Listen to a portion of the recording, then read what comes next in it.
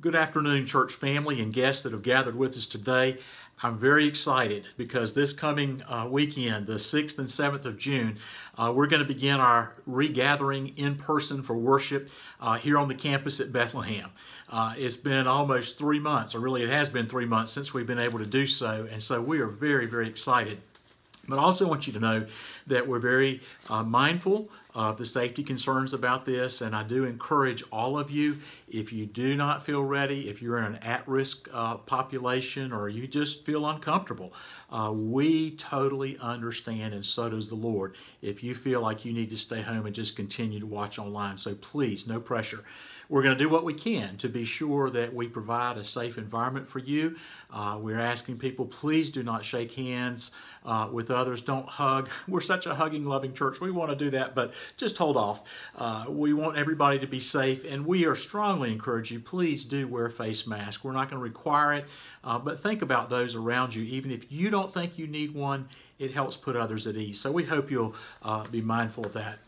But I'm also excited about this coming weekend for another reason. I'm going to begin a brand new series on the life of Gideon. And I don't know about you, but many times when the Lord calls me to do things, I don't feel ready for the challenge that is before me. Have you ever felt that way? We're going to be learning from God's Word lessons on discipleship from the life of Gideon that are going to help us face those challenges with faith. And we're going to see God do some great things. I want to remind you that in the book of Hebrews, there's so much there about faith. In the book of Hebrews, there's a chapter that's all about faith. It's called Hebrews chapter 11. I'm not going to read it to you. I encourage you to spend some time in that this week. But it's often called the roll call of faith. And in verse 6 of chapter 11, there's this wonderful statement. And it says, "And without faith it is impossible to please God.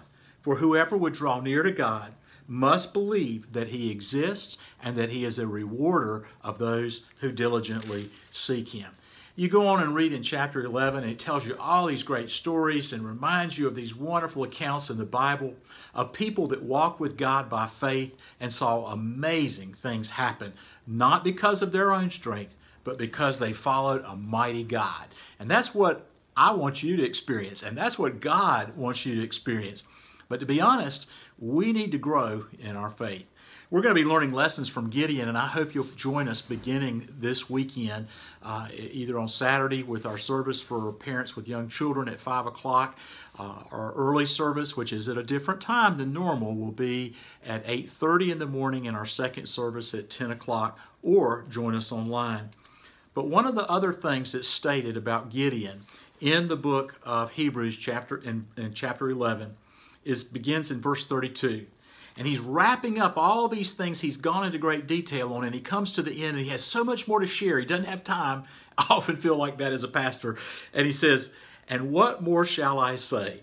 For time would fail me to tell of Gideon, Barak, Samson, Jephthah, of David and Samuel and the prophets, who through faith conquered kingdoms, enforced justice, obtained promises, stopped the mouths of lions, quenched the power of fire, escaped the edge of the sword, and were made strong out of weakness," that would be Gideon, "became mighty in war," that would be Gideon, "and put foreign armies to flight," that would be Gideon. I want to share with you today that, we've been through a real trial. We're still in it as a nation right now.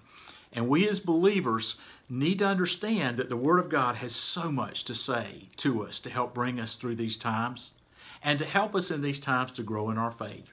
When you look back through biblical history and just history in general, you will see that God often allows trials when He's getting ready to do a great work for His glory. We've been talking about prayer, praying on the mountain, all these things throughout this time. We need to keep emphasizing prayer. But historically, God works through those trials to do a great work. And we're going to learn a lot about that as we look at the life of Gideon. So I'm just really today kind of doing a promotion of our new sermon series. I want you to remember that he started off fearful and weak, and God addressed all the issues in his life. He was being discipled by the Lord, and he was going to disciple others to follow God on to great victory. He had an army that started out large, though not large in comparison to the Midianites that were coming against them, and God whittled it down and whittled it down and whittled it down. Maybe today you feel like you don't have a whole lot left to work with. Well, if you've got God, you've got a whole lot more than you think. So I just want to challenge you today. That's what this time is all about. Join us this coming weekend as we begin to study the life of Gideon. I think you'll find out you'll be glad that you did. Until next week, God bless you. And next week, we're going to be looking at some things on spiritual warfare that go along with this. And until then, have a great week and God bless you.